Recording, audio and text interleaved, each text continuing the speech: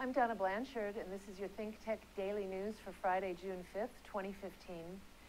This Sunday, Mexico will hold its midterm election. There's a lot at stake. President Peña Nieto's seat, all 500 members of Mexico's lower house of Congress, and almost a third of the country's governors, as well as mayors and legislators in more than half of the states.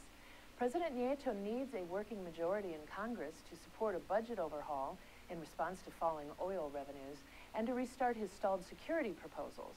A majority would also give his party control over writing the fine print of a new anti-corruption system it reluctantly supported.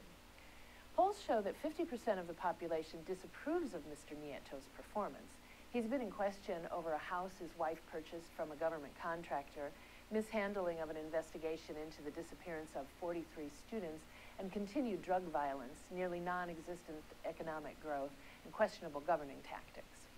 In fact, 5 other presidential candidates have been killed, one shot just this last Tuesday. So how can President Nieto expect to win another election? By buying votes, of course. Claiming that his goal is to bring the poor of Mexico into the age of technology, he's giving away digital TVs. He's vowed to give over 10 million of them. And he's not the only one. Other candidates are giving away baseball caps, food packages, school supplies, and even rooftop water tanks. All with the softly spoken caveat, we'll give you this in exchange for your vote. And many of the working poor in Mexico accept the items they would not be able to afford otherwise. Buying votes is illegal, but can only be prosecuted if complaints are made, and that's not happening. As the former president of the Electoral Institute, Luis Carlos Ugalde, said, having money doesn't guarantee that you will win, but not having money guarantees you won't win. A group calling themselves BDS, or the Boycott, Divestment, and Sanctions Movement, has been focusing on Israeli and Palestinian relations, insisting that Israel cease to occupy Palestinian territories they've held since 1967. And they're trying to push that initiative by influencing a telecommunications company named Orange to boycott Israel. They nearly succeeded.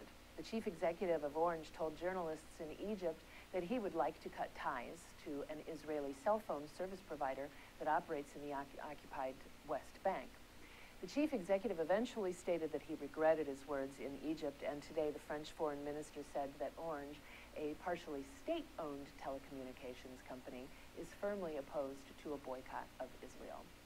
Israeli officials and many Israelis say the boycott movement unfairly singles out their country for condemnation in a region where serious human rights abuses are endemic, and see this as a strong testimonial to the need for the U.S. to resume peace talks between Israel and the Palestinians. A coalition of religious and human rights leaders is demanding that President Obama support the financing of abortions for women raped during violent conflicts by members of terrorist groups like the Islamic State in Syria and Boko Haram in Nigeria.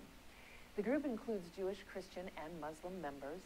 It's accusing the president of talk rather than action in addressing the grim fate of women and girls. The most recent impetus for such a move is the raping of women by Boko Haram members explicitly to impregnate them to ensure the continuation of their lineage into the next generation. A federal law prohibits the U.S. government from using foreign assistance funds for the performance of abortion as a method of family planning or to motivate or coerce any person to practice abortions. That amendment, known as the Helms Amendment after North Carolina Republican Jesse Helms, has banned the use of federal funds for overseas abortions since 1973. But the religious groups argue that these rapes have nothing to do with family planning. Though Mrs. Obama has tweeted her displeasure of the Boko Haram's kidnapping of Nigerian women and girls joining the Bring Back Our Girls movement, there has been no affirmation or movement from the president. Here in Hawaii, the USS Arizona Memorial reopened. Repairs were completed after midnight. Last week, accidental damage to the memorial was caused by the hospital ship USNS Mercy. Military and civilian team members and the National Park Service worked together to complete the repairs safely and ahead of schedule. Happy Aloha Friday, everyone, and a hui ho. Donna Blanchard, ThinkTech Daily News.